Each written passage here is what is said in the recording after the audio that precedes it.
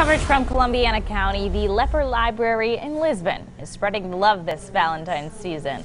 A table is set up right out inside the building to make a Valentine's Day card for people in nursing homes. All you have to do is write a message on inside of the card. Then you'll design it how you want, with stickers, with colored pencils. And they thought this idea up to spread some smiles. It makes people remember that they're there and makes the people filling them out feel good, and hopefully the seniors will feel good when they get it.